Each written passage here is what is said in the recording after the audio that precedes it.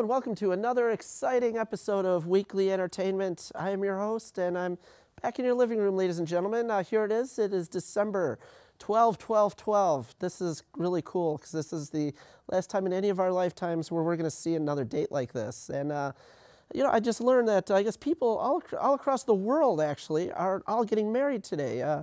People are scrambling to reserve this date to get married, and that's a really cool thing.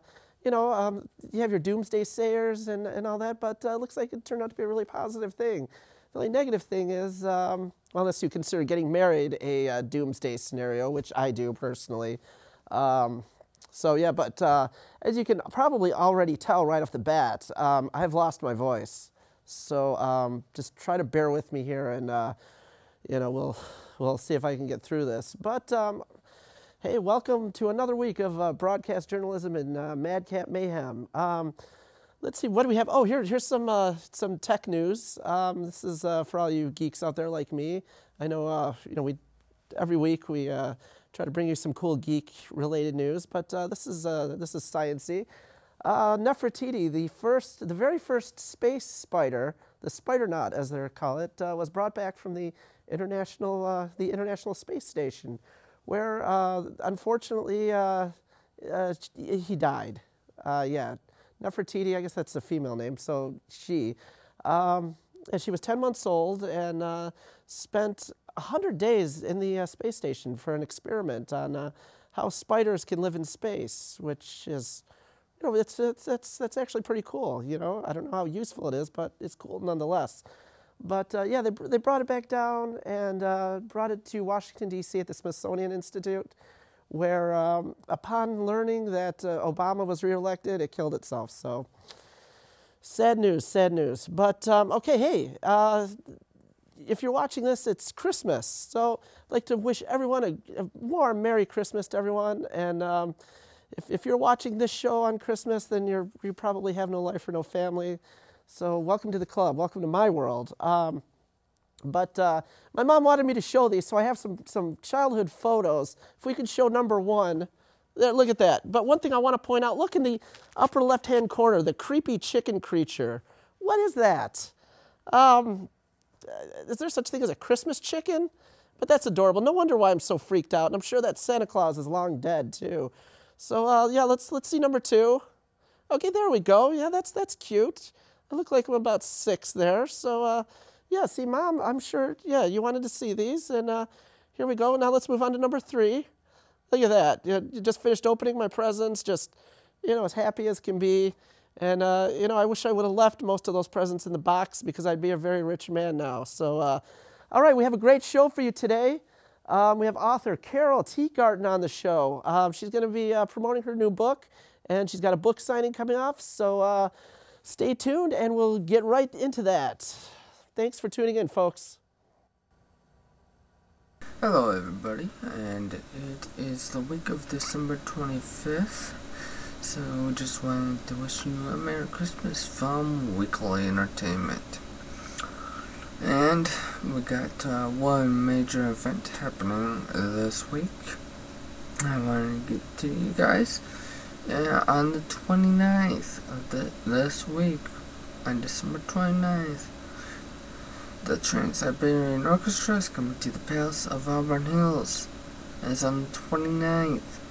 For dates, for times, go to the Palace's website, and it's palacenight.com, or you can probably go to ticketmaster.com to find out more information there too. That's basically the only major event that's going to be happening over this week. The last Christmas service at Kensington was on the Monday, so had a lot of fun with 15 services. We'll do it next year as well, hopefully. Or at least I'm thinking about doing that. Once again, it's Christmas week here on Weekly Entertainment, and I'll see you guys next week. Oh, and also, that memory thing we're gonna kick into next month as well. So probably near the end of next month or beginning of February, we'll be finishing the memory videos and getting them started. They'll start back up next week, and probably by the end of next month we will be doing the award kind of thing on the show, where we go and like 2 weeks ago and do the best moment of the year, even though it'll be into next year already. We're still going to do it as well. And we're on our 25th episode, as you probably know by now. Thought we'd just say that, the 25th episode on the week of the 25th of December, so that's pretty strange, isn't it? Well, we'll see you in the next video, which will be, I believe, next week. So see you then. Bye. All right, and welcome back for another week of Madcap Mayhem and broadcast journalism.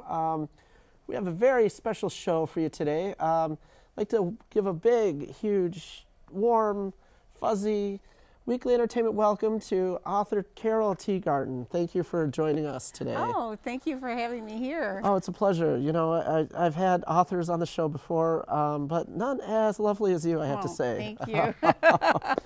So, what do you have for us? Well, I wrote a book. Okay. And it's called, it's entitled Strawberry, How Strawberry. an Exotic Dancer Toppled Detroit's Hip-Hop Mayor. Oh, wow. And it's actually about Okay.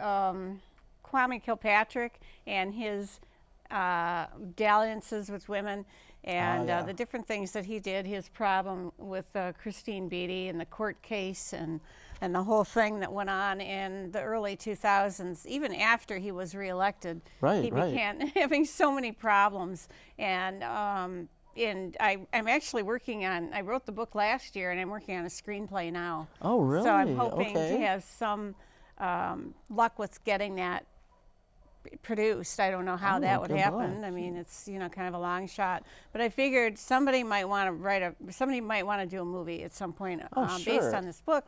And so now I've got the screenplay ready if anybody, you know, comes to me and asks about it. And I actually did work with somebody last year on a screenplay, but that fell through because they wanted to portray Tammy, the lead character in my book, who's a real person, is not a very savory character, and I backed out. And I thought, well, this guy can do a screenplay, and I might, you know, I can do it myself.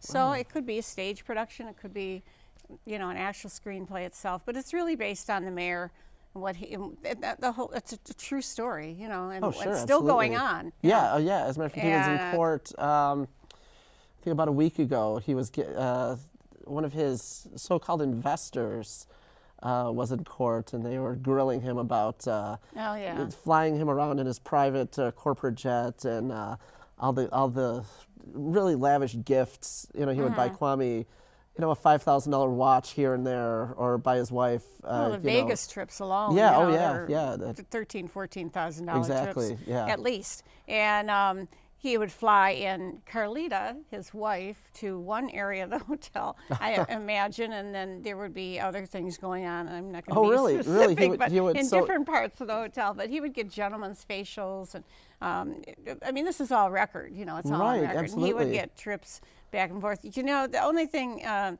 I think in defense of maybe some of this is that others had done this. Well, sure, I'm yeah. not sure to this extent, but it was sort of common procedure. And this was a kid that grew up in Detroit, that went to, I think he went to public schools. His mother was a politician. His father was a politician. He was entitled, even though he had like this mixed upbringing, you know, where he was kind of a kid from the hood in some respects. You know, he was hanging out with kids in gangs in the areas that he lived in.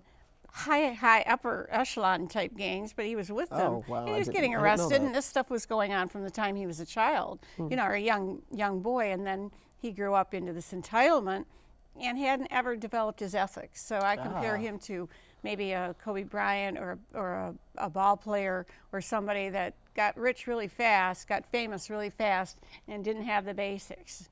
You know, I see, and yeah. didn't have the understanding of what it takes to be a good moral person. and wasn't taught that. And it translated into his lifestyle as a politician, and it really ruined Detroit.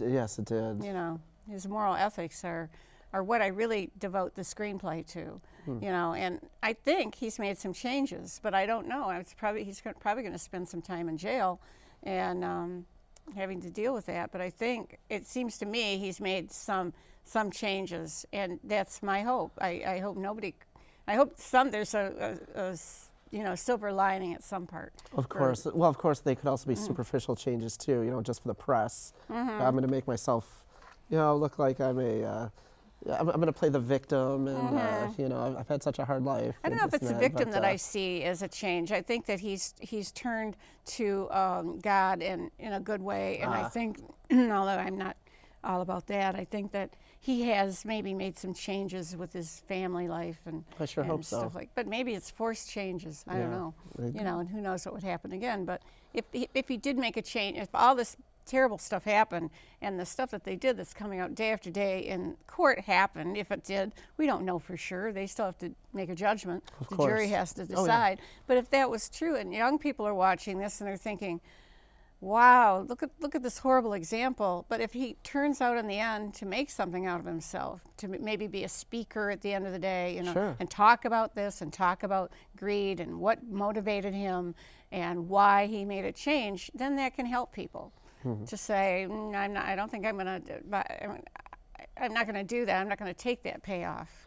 You know? Right. So I don't know. Well, you can kind of see where greed would easily come into play there. I mean, because you're in this position of power, and on top of it, you're receiving all these gifts and all these extra benefits, and I could see where it could kind of you could be perverted or corrupted into that lifestyle. You can, it could probably happen fairly easily too. But I don't think it's unique to Kwame Kilpatrick. I mean, there's a lot of of it going on. I mean, there's a lot of it going on. You know, it's going on. It's going on right now, in the legislature in Michigan. I mean, people are getting paid off to vote a certain way. Yes, and so you can't point your finger, you know, at somebody unless you're you pretty really clean. can't. And I don't think a lot of people are clean enough to point their finger and say, oh, you know, he's an awful guy and he's terrible and I would never do anything like that. You know, a lot of them have. Sure. I even think Snyder has taken a payoff to make this to do the right to work vote.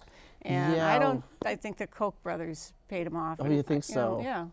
So I think it's on every level.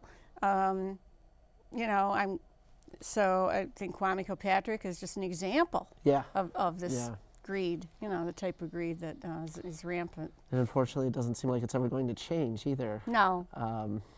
It will change if, like I'm saying, if people can see through this and see that maybe this is what happens. These guys are going to jail, like the governor of Chicago, right? He went to jail for corruption, greed, and corruption. I believe so. Yeah. So people are being hauled off to jail. You know, the next mayor isn't going to do that. You know, I don't know. It ruined Detroit in the meantime. I think. What do you think of the Detroit City Council? I think it's a mess. Yeah. I think that they are soon to be gone. I think we're going to have... Good, really? You do? Yeah, I do. I think that whole government is going to have to change. Although I don't believe in emergency manager. I don't know what else can be done. But I think that they've held back the renovation of Belle Isle. You know, I mean, how can you hold back the renovation and vote against that? You would think you'd want a nice attraction for the downtown area. I mean, except for Greektown and the casinos, what do we really have? Right. And I the can't think of casinos one are thing. losing money. Yeah, they are. Because of the new, I think it's Hollywood Casino or something. It's in Toledo, and that's taking a lot of business. So it's really tough to run a city, I think, and especially these days. Look at Benton Harbor, but it's been proven that the emergency manager process doesn't work either. So I don't know. Maybe it'll have to go green. Maybe we'll have to do urban farming to make Detroit I think that would be a whole wonderful and idea. come back again. The downtown is okay. I drove downtown last night. Sometimes I just drive around to see how it's doing, and it looks beautiful. But then you go into the suburbs, and it's just detonated. It looks like Beirut. It does. Absolutely. We only have a minute left in this Oh, segment. my God. Yes, where does the time go? So I take it you do not support Snyder's right to work No, legislation? no. In Okay. fact, I went to Lansing. Oh, you did? Yesterday. Okay, we'll have to and- talk more about that after I this did. segment. But And I wish I could write politically. I don't write that. It's just that. But I would if I could. I and heard really- things kind of turn ugly down there. Well, I was right by the tent where Yes, they the tent they that they tore tore down down, the yep, tent, and yep. from what I understand, the tent was torn. There's a tent there with the Americans for Prosperity group, and they're Right. funded by the Koch brothers, and Yep. they come in and they were trying to antagonize the strikers. Yeah. The basically. auto workers, union guys in hard hats.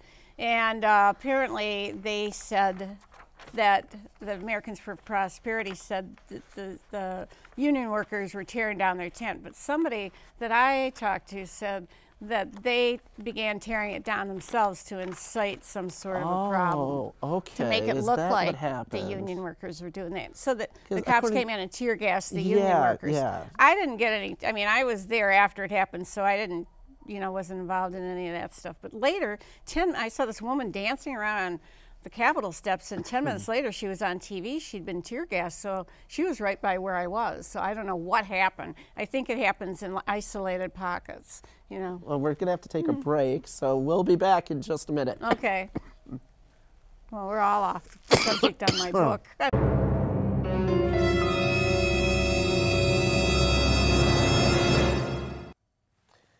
Hi, everyone. This is Xander the Conqueror. Sorry I'm a little bit hoarse this week. I actually just ate a horse, and it's kind of scratched my throat up a little bit. But anyways, I'd like to just wish everyone a very, very warm weekly entertainment Christmas blessing to all of you. Unless you celebrate Hanukkah, then too bad for you. But, okay, I'm going to sing a couple carols for you. How's that? It's the holiday season, and Santa Claus is coming to town, and he's gonna bring you lots of, let's see, away in a manger, the baby Jesus hangs out. Sorry, I don't know these Christmas carol customs. Let's see, jingle bells, jingle all the way. Something about Batman and Robin. Da na na na na na na na na na na na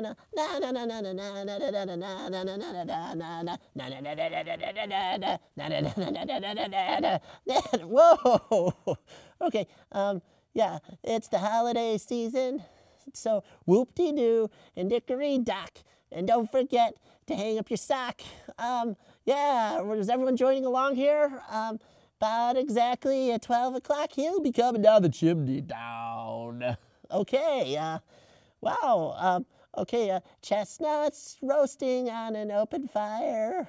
How's that go? Jack Frost nipping at your nose. Be sure to wear your radiation suit when I nuke your site from orbit, because that's the only way to be sure. And, yeah, what other Christmas songs are there? Yeah, I've had a little bit too much eggnog, can you tell? Well, let's see, dreidel,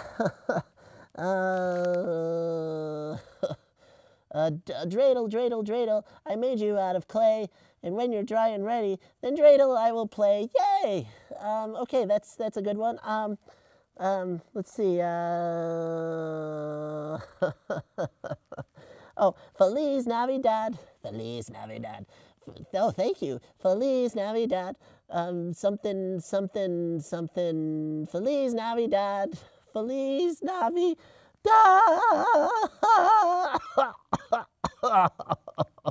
Oh, okay, well, looks like that's all the time we have left. I hope you enjoyed my Christmas carols, and I hope you all joined along and you're having a good time with your families. I know I will. Well, Merry Christmas, everyone. Merry Christmas. Okay, thank you, Xander, for that. Okay, we're back with our special guest, author Carol Teagarden. Welcome back. Thank you. So why don't you tell us about some of the other things you've done? I guess you were a gossip columnist? Yes, I was a gossip columnist at the Detroit News and Free Press from, oh God, this goes back a ways, from like 80 to 86. Oh, wow. And I had some cool. fun years, you know, running around, doing parties, going to all kinds of events in Detroit. I met Coleman Young, and I met all kinds of Bill Cosby. I interviewed Oh, wow. him. I interviewed so many interesting people. And then I quit in 99 to be a teacher. So I taught for a see. couple of years, and then I decided that I wanted to write books. So I quit and jumped off the cliff and wrote this book, Strawberry, How an Exotic Dancer Toppled Detroit's Hip-Hop Mayor. And it's been out a year. It's about Kwame Kilpatrick and the exotic dancer Strawberry, who was murdered in 2003. And there's a connection, even if there isn't an actual connection, people in Detroit think there's a connection. So one way or another, there's a connection between this dancer and Kwame Kilpatrick, because she supposedly danced at a bachelor Right, party right. that he had at the Manoogian Mansion. And she was supposedly, allegedly assaulted there. And it's been in the newspaper. It was in the newspapers back then. And then there was an investigation, and some of the policemen were fired, and there was a huge whistleblower lawsuit. And Gary Brown, who's on the Detroit Council now, and a couple of others won $6 million out of the deal, Wow. which was very controversial at the time. But they won that kind of money. Then right after that, the text message thing came out between Christine Beatty and Kwame Kilpatrick, and those two went to jail. So it was quite an explosive time, and nobody wrote about it. There was nothing about this in a book form. It was in all the papers, and it was even nationally Yeah. publicized, but nobody do had written a remember book. And I thought, nobody's written a book, I want to. And everybody said, you're crazy. And I went out to find, I wanted to really focus on Tamara Green, Strawberry. I wanted to really focus on her life and how she became involved in all this. And, what happened, who killed her, why. And of course, I didn't get to the answer. Nobody Right, has. right. That trial is still, may end up going to appeals court. But it really didn't matter in the end who did it. What mattered is that two young people, Kwame Kilpatrick, who was in his 30s at the time, and Tamara Green, who was in her late 20s, she died because of this, and because of whatever it was that happened that was related to his office. I don't know if it was anybody involved in his administration. There's all this rumor and all this innuendo, which I would have had a great time with if I was a gossip columnist, but I'm not, so I have to stick with facts. And they've never discovered any evidence that linked the mayor to her death, or really? even to her, to So it's her just at the all. fact that she was at the party in the wrong place at the wrong time. Yeah, and so, but there has been evidence linking her possible cohorts and people that she was running with at the time to her death. I see. So I'm not sure what really happened. It's almost like that movie, The Black Dahlia, in San Francisco, where the woman was killed. And they always blamed the police department, and then they blamed the boyfriend, and then they blamed the father, and then they blamed all these people. And of course, they try to paint her as a very unsavory character. Unsavory in the yeah, meantime. really sleazy. And I didn't want to do that with Right. Tamara Green, because she was a good person. She had 3 children, and she, no matter what she did at night, she took care of those kids during the day. Give them birthday parties, and she was a good person, not wholesome, but a good person. And at the bottom of the heap, I guess, is morally, but she still was good, and she didn't deserve to die, and that's kind of what my book is about. Now, do we know if she had any kind of contact with Kwame Kilpatrick before the I don't party? think so, because they have never. Kwame texted everything. Oh, He yeah, texted absolutely, everything, and yeah. there was never any kind of link to her and him Right before this, okay. before. It never even, with anybody that, like with Bernard Kilpatrick or anybody in the family. It didn't seem like there was any link. The only link was Stallworth. I can't remember his first name. He was a legislator at the time, and he had a strip club, and it was on 7 Mile, and Kwame used to go there. Oh, okay. And the lawyer that I talked to, and different officers, police officers at the time, said possibly Kwame met her through this strip club, because he would go there, but he would never partake in any of those activities because, you know, he was the mayor, but he would have private parties. So whether she showed up at other private parties, they don't know. But there is some evidence that she danced at the Manugia. And I had hundreds of people in this book that testified to it, but would not go on record because they couldn't be subpoenaed because of Mike Cox,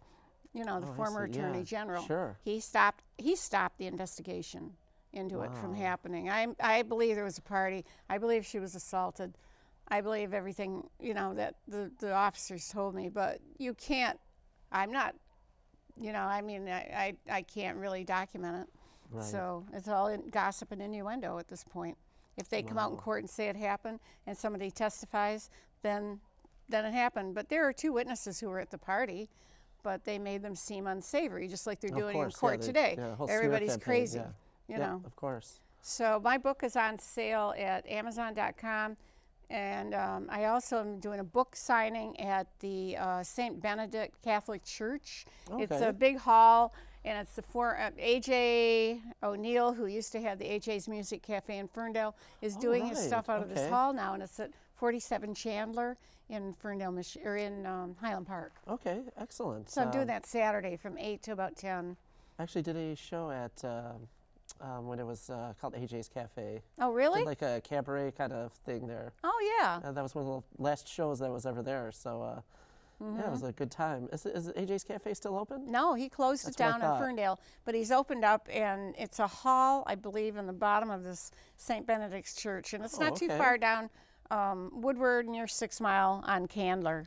Oh, all right. Well, we'll look forward to that. So that's Saturday night. Saturday night? Mm-hmm. Okay. Yeah. I'll definitely drop by and say yeah, hi. yeah. That'll be fun. Well, this is our the last minute of the show. Is there anything else you want to plug, or do you have any other projects? No, I don't have on, anything else. I'm leaving for Florida in a week, so I'm really excited. So okay. Nice and warm down there. Yeah, I'm getting out of this, and I'm going to start writing a book on internet dating. Okay. I did a lot of that. I'm going to call it 200 Men and Counting. Wow. Well, we'll have to have you back for that one. That sounds really. I know. Sounds really juicy. I know I've partake in internet dating myself. I don't anymore. I'm done. I don't anymore either. Yeah. Talk about some unsavory people. I've met some real characters. One gets unsavory. You know, I mean, I feel like I was becoming a little unsavory. You know, those coffee dates. It began like a job interview that never ends. Yeah, you know, exactly. A job interview where you could end up naked. It's like weird. That might be a good thing. But I didn't, of course. Well, the book is called Strawberry. It's by Carol Teagarden, and we'd like to thank you for coming. Thank you. This has been a great show. I know it goes by really fast. It does. But, oh my God. Can we put the website up there? I'm sure there we go, weeklyentertainment.com.